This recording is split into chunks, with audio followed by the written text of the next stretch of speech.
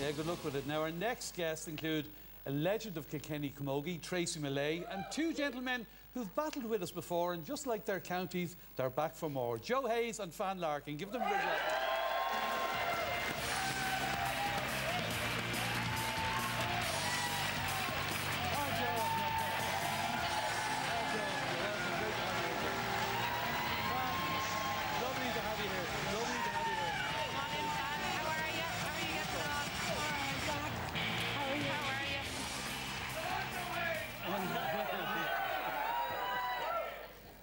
You're looking great, Tracy. You're a brave woman sitting with these two now, aren't you, for the night? Well, I know these a long time now, Des, down through the years, so I'm fairly comfortable beside Fan and beside Joe. They're true stalwarts of the Camogie down through the years. They get a soft spot for it. Yeah, and look, I suppose they're rightly so, because you were an incredibly successful team. No wonder they got so used to seeing you around the place. Yeah, look, at probably myself, and I have to, when I always talk about Camogie myself, I have to include Sinead, because we were the package. We were very, very fortunate in our house that the two of us played with Kilkenny for years. You know, we came on the end of the infamous 7 in a row, and to play under Anne and Angela Downey, you wouldn't miss many balls. And but I always, a Fan, I actually have to speak of him so highly, because I used to always play corner back, and when we ever had a home game, Fan used to always do the scoreboard, and you know, out of the blue you could hear Trass, stay on the left, stay on the right, or whatever. And I used to say, where is this voice coming out of? And you'd look up, and he'd be up in the box, and he'd have the peaked hat on him, and he was always there. He was a true supporter of Kilkenny Camogie, so fair play to you, Fan. Yeah, great. Well, Kilkenny were playing this evening in the All-Ireland semi-final. I think we're on to a good start. Yeah. So, Kilkenny, you were watching it. Yeah, I was watching it, and I have to say, like Tipperary, they were absolutely brilliant today. They're a young team starting out. You know, they're on the back of the minor All-Irelands coming through, and you know, look at Kilkenny, in fairness, you know, Tipperary came back. We let them get two goals. Probably when we you let them get 2 goals? They got 2 goals. But look at, we're there in an All-Ireland final, and look at, it's like, this is what it's all about. You know, Anne Downey will be delighted to be there. Obviously, Cork are kind of feeling, you know. I just told Jackie in the outbreak that Cork were beaten. Sorry, in no, case Jackie. people don't know. I had it recorded. Oh, sorry. There I am. Yeah, well, look, I'm more concerned, Joe. Is this a bad start for the weekend that Kilkenny got the better tip in the Camogie? Well, it's not a great start to the weekend. But I was just thinking there, Jackie, your last guest was talking about Google and Lark. I was just thinking, imagine Fan Larkin, Google and Babs Keaton. Many years ago, and Fan was telling me hurling is changing, and it is changing. It is, for the girls of Tipperary, they'll be devastated. But tomorrow is a day for the boys, I suppose, and Tipperary and Kilkenny, it's fantastic. As they say, we haven't gone away. He's looking at you. Well, let's chat about that, the changes. I mean, so it's how long since you played? 40, 50 odd years nearly. Yeah, too long to remember.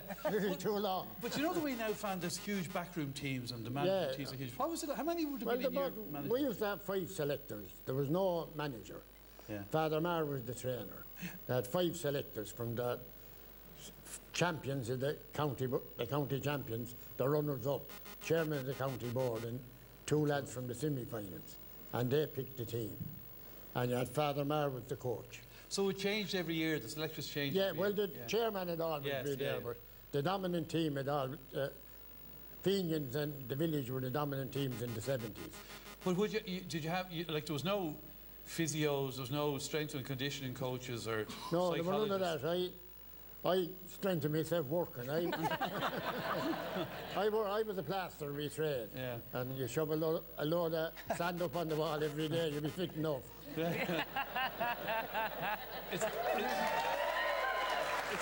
bit different now. It is, yeah. But if you go look through the team now, there's never a building worker on it. I don't think either of them. There's never a farmer. You know, it's all, you're either a school teacher now or going to college. You know. What about in your day, Joe? Was it the same kind of thing, or was the I suppose the students starting to fall into it?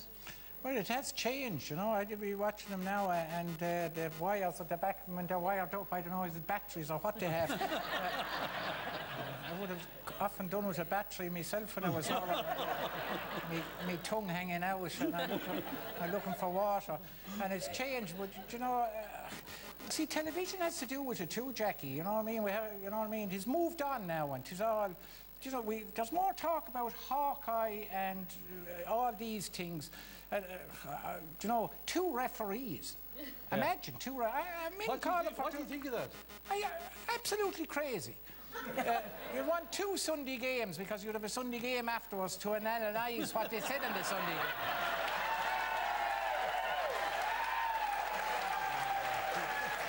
I was thinking of one thing. What I would do, I'd give Hawkeye an extra eye and call them Hawkeyes. Do away with the assessors and everything. And I wish James Owen the very best because, you know, it wasn't a great experience maybe for the families in the semi-final, you know, with social media and everything. I wish James Owen the very best, and hopefully that he'll give more frees to Tipperary than he does now. What do you make of all the changes then, Tracy? Oh, sure, look, you know, everything evolves. You know, it's amazing down to the years.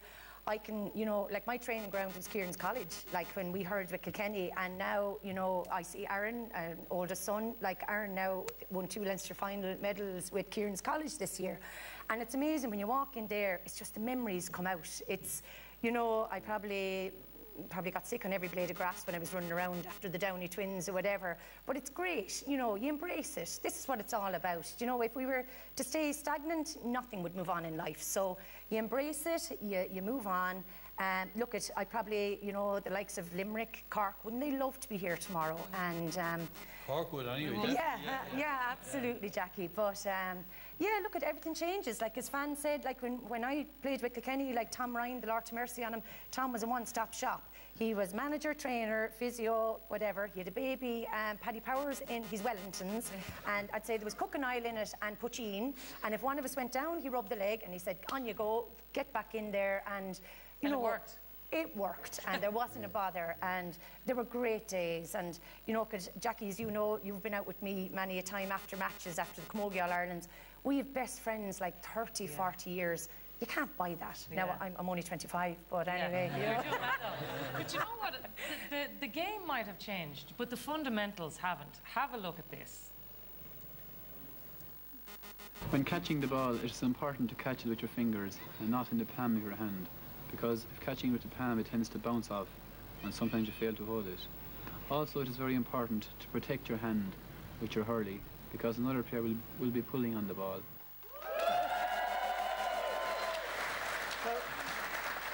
That's one of the most remarkable men in the game of hurling ever, isn't he, Fan? Now, you saw him coming along as a young lad. Well, I played with him for the best part of 15 years, and I see him in the hurling under 14, under 16 minor, and sure, he loves it.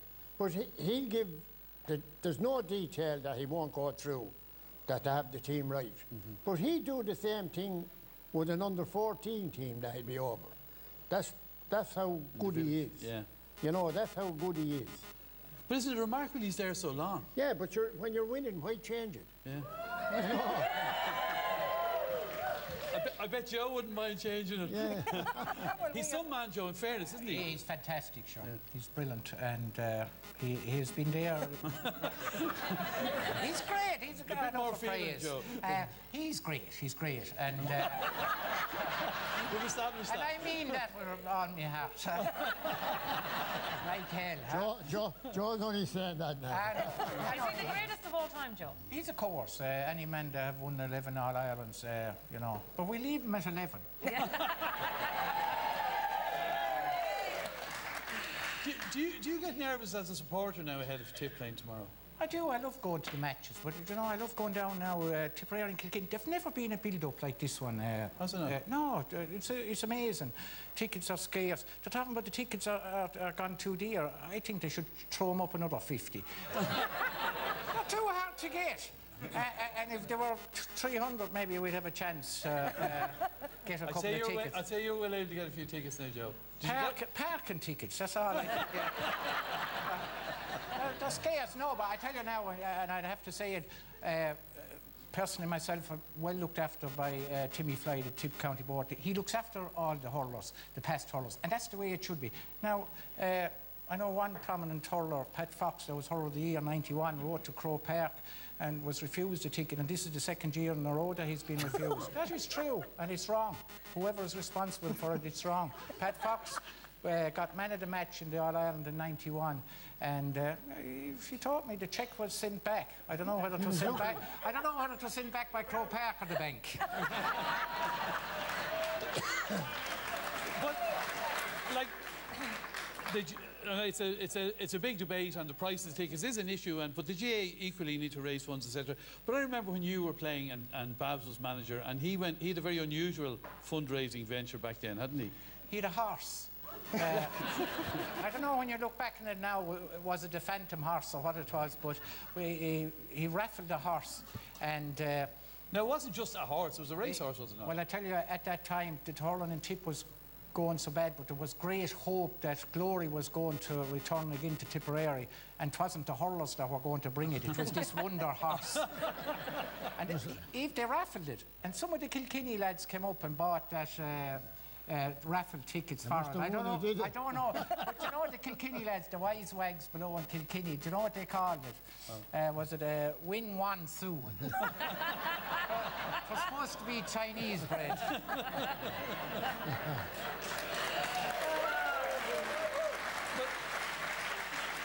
Fran, Kilkenny have had this dominance that Joe is clearly struggling with, but in your day it wasn't. In the 60s now, Tip was the dominant team. Yeah. With Tip beat Kilkenny in '58 in the semi-final, and Wexford beat him in '60. Dublin should have beat him in '61. They won '62, they won '64 and '65. You know, they were very dominant. But then came '67, wasn't it? Yeah, Kilkenny, but Kilkenny didn't beat Tipperary only in 1922. That was the first time Kilkenny beat Tipperary in '67 since '92. 1922. Of the wins you had with Kilkenny, which final meant most to you? Well, I'd say everyone would say the first one, because when you're always hoping to win one, and we beat Waterford in '63, 68 to 417. You know, if going up before the match, you'd say Waterford scored 6 scores on Ollie Welch. You'd say you know you've gone up. You know. Yeah. You were only a young fella then. Only a chap. Still am, Joe. So what about tomorrow then, Tracy? What are you expecting? Do you think Kilkenny are going to do it? Oh, look, I think, you know, we're all out the back there tonight and everybody's on the fence, aren't they, really? No, everybody's afraid, like, to call, because probably in the bigger picture, you know, both teams have kind of stumbled to the All-Ireland, really. I think as a Kilkenny supporter, we really didn't think, if you were to say at the start of the year that Kilkenny will be in an All-Ireland final, you'd have said, I don't think so. But no, look, I have to say Kilkenny have got here on merit. Obviously, we got over a magnificent Limerick team in the semi-final. I was only talking to our club chairman, Dave O'Neill, the other night. He'd like to get a mention, but, you know, as I said, how did all your family and friends feel about cancelling their rooms for the All-Ireland final? Like, you know, didn't go down well, but look, we're there. It's going to be very hard to call. But what I love this year about this Kilkenny team, it seems to be, it's a whole panel. You know, the subs are an integral part of tomorrow as well. Richie Lahey, Billy Ryan, our own club player from Ballycallan, like, they've all come in this year and they've all made an impact. And look, I'm sure Tipperary are the same, you know. Yeah, because there was one element, after the Leinster final, when Wexford beat Kilkenny, did you honestly see Kilkenny getting to the All-Ireland final? The point about it, we were betting the Leinster final, but what you'd never see Kilkenny doing, they were lobbing the ball in looking for a goal with about 6 minutes to go. That's right. Normally they'd be hitting them over the ball and they'd catch on the run in. But in our day, it was the Leinster champions and the Munster champions met in the final. Yeah. But now with the backdoor system and the round robin. Do you like that system? No, personally I don't. Why? You think it's knockout and you're out? Knockout and you're out. I mean, if we bet Wexford in the 70s, and Wexford had a great team. Tony Doran. Yeah, all them. But if we had to meet them a second time, you mightn't beat them. Joe, do you like that round robin? I think fans should like it, because Kilkenny, after being beaten twice this year, and you're still in the All-Ireland.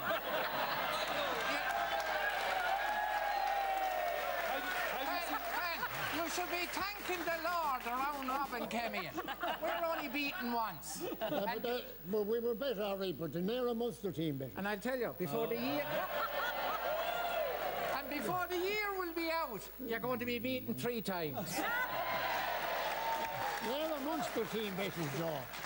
Galway better than Wexford. Yeah. The Nera Munster team better. You bet your bet it doesn't matter by who, fan.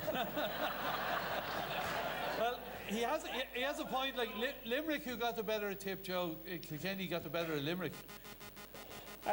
Look, we had a small setback against Limerick.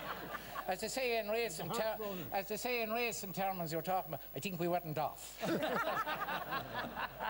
Anyway, it's great having you here tonight. You've been very much a part of it, and it's great to have 3 people who've played such a role in the past on the weekend of it, isn't it, Jackie? Yeah, really. So give it up, ladies and gentlemen, for Trace, and for Joe Hayes.